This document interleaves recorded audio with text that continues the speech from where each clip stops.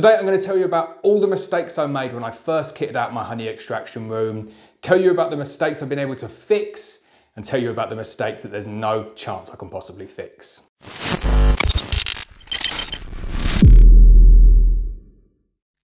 Hi, I'm Lawrence Edison Black Mountain Honey. Welcome to another episode of No Nonsense Beekeeping. You will notice we are in the honey extraction room and it's looking very, very different to how it used to look.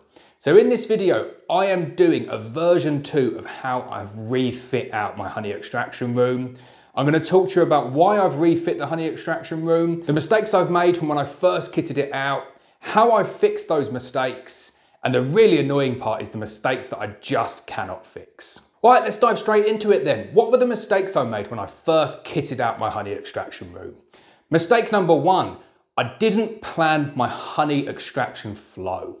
I just built a room, made sure it was health and safety compliant with the food hygiene people, got a 5-star health and safety rating, put all of my honey extraction equipment in it, and then realized I had no idea how the honey was going to flow from the supers through to the buckets. That was a terrible mistake, and a lot of the problem stemmed from not analysing that honey flow. Second mistake was I decided to do it in a log cabin. Just the worst mistake in the world. Really wish I hadn't done that. It's weak, it's echoey, and it's difficult to fit out. Next mistake is the size. This log cabin is 2.5 meters by 5 meters. And when I first got in here, I thought this is going to be absolutely loads of space. Definitely not going to need to expand. And within 2 weeks of putting my honey extraction equipment in here and trying to do some extraction, I realized it was horribly too small. Really way too small. I wish it was 4 or 5 times bigger. It's tiny. We've outgrown it already, but we've just got nowhere to move. Next mistake was wall coverings, floor coverings, and ceiling coverings. Now, I took advice from our local council here and said, what do I need to do? They said as long as the floor is moppable and you can clean that floor, then the ceiling and the vertical surfaces aren't so much of an issue. So originally, and you'll see from these pictures here, I had wooden walls, I had open ceilings, and on the floor I put some cheap lino. I thought that was going to work really, really well. All of those were terrible, terrible mistakes. I didn't research them at all. I didn't look into good products for ceilings, walls, and floors, and that was something that's definitely come back to bite me. The next big mistake is I didn't properly plan my services. So I managed to get clean water into the building. As you can see, I've got a sink there. But in terms of power, massively underestimated the amount of power that I would need. I looked at the maximum ratings of the equipment that I had, but I didn't work out how much I was going to use simultaneously. That's where the problem comes in. I'm limited now by the size of that cable that's coming into this log cabin, and I can only use select piece of equipment at the same time.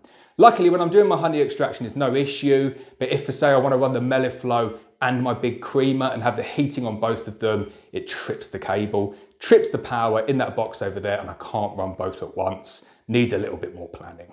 The next problem was access and egress. Getting all of the honey supers in here was such a big problem. I used to do it by hand, did it by hand for a couple of years, and just hadn't thought that through, hadn't worked out the amount of honey that I'd actually be lifting and taking out, what the walkways would be kind of outside the log cabin, but all the way to the truck as well. It's a mistake I made, and that's definitely one of the ones that I'm struggling to fix. So I think that's about it. Like, that's probably nearly 10 big mistakes. I made so many mistakes when I first did this. My nature is just to rush into things. I'm a project manager by trade. I should be planning these things a lot better, but I just get too excited. I'm okay at it at work. I'm not so good at it when it comes to my own business because I just get too excited with things. So I've rolled this back. I've taken my time and I've tried to plan things a little bit better this time. What I'm going to talk about now is what I've done differently in the refurbishment of my honey room Mark II. Some things I fixed, some things I can't fix. So I'm going to run through the things first that I haven't been able to fix. Obviously, I can't fix the fact that it's a log cabin. We're stuck with that. I can't fix the size of the log cabin. I'm not going to go out and do any extensions. I can't fix the fact that the cable's the wrong size without going and digging up all of the ground. Just can't do any of those things. However, there's a number of things that I can fix. So I'm going to go into a little bit more detail in terms of these changes that I've made now, the improvements that I've made to my honey room, learning from that experience of about 3 years of honey extracting in this room with all of the pitfalls that it's got. So the first one, even though the health and safety team came and looked and said, you know what, it's good to get plastic on the walls, but you don't need to do it. It's not going to impact your 5-star hygiene rating. That's something that I've just gone and done off my own back.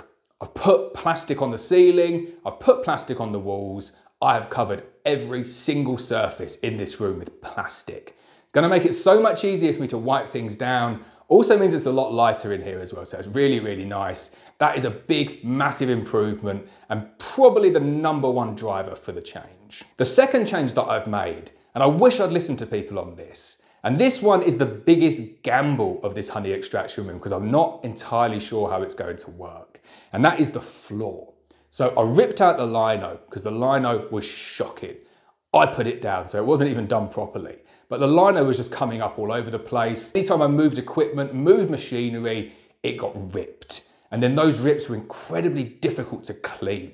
So I said, as soon as I ripped it a couple of times, I thought, that is it, this is going. I cannot cope, just cannot cope with it ripping anymore. I'm putting down a whole new floor. So the floor is pretty much bomb-proof. I'm hoping that it's going to be able to cope with honey extraction equipment. It's Candine, so it's a luxury vinyl flooring, supposed to be completely waterproof. We've laid down a solid layer of ply underneath it, drilled it down every 4 inches, filled those holes, sanded it back, and then put the adhesive down and glued that floor down. Looking at it now, it looks so, so good, but the lino kind of looked okay. I'm still thinking maybe I should have gone for some outro flooring, but at the end of the day, it's a log cabin. I think from what I've seen from this Candine, it's going to be able to cope with what I'm going to throw at it.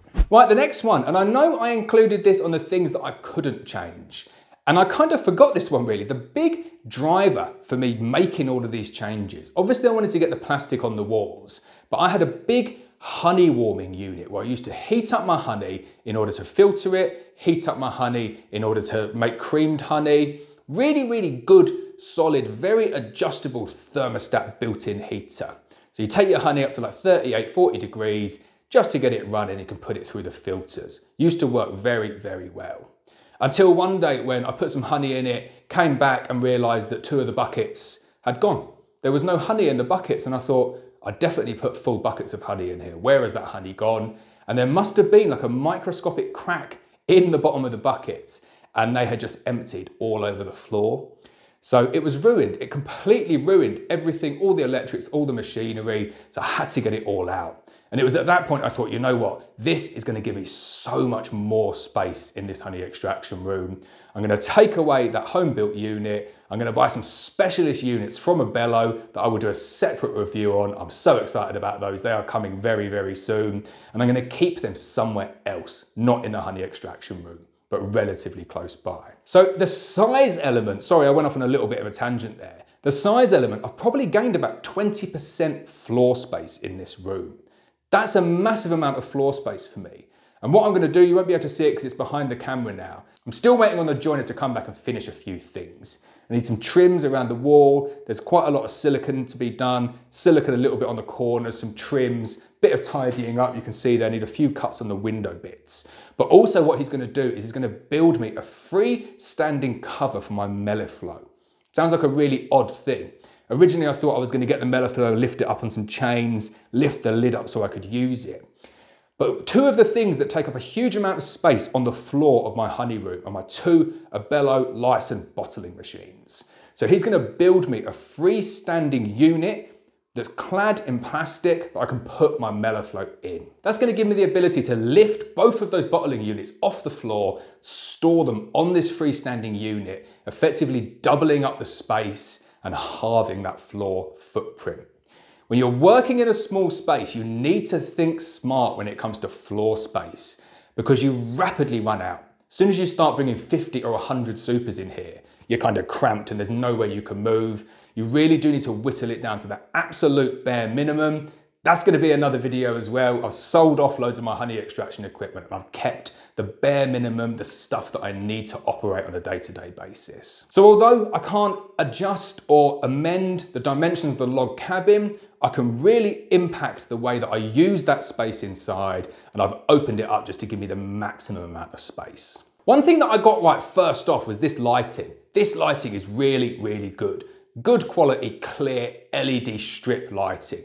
brightens everything up, makes it a nice place to work, makes it really easy to identify where the dirt is, makes it easy to kind of be in here, but also to clean things as well. So there we go, that's about it. Hopefully you've got a nice little glimpse of what my honey extraction room is looking like now. Of course, I will follow this video back up once I've got all of my machinery back in here, and I'll talk to you about the machinery that I'm keeping, what I've whittled it down to, and I'll talk to you about that flow of honey through the honey extraction room, which is important in a commercial premises, but even more important in a kind of semi-commercial small premises where space is limited. So I hope you enjoyed that video. If you've got any questions about honey extraction equipment or the rooms, drop a comment below. You know I like to get back to the comments. Definitely enjoy talking about honey extraction rooms as well. What's really good about this is that now this room is fit for purpose. It's not ripped up, it's not cramped. I can get in here more and I can do more honey extraction videos. So 2022, you'll see all of my equipment up close and personal. I'll show you how we manage our honey in the honey room. So thanks for watching. As always, please hit the subscribe button. Please hit the bell so you're notified of every video, and I'll see you next time.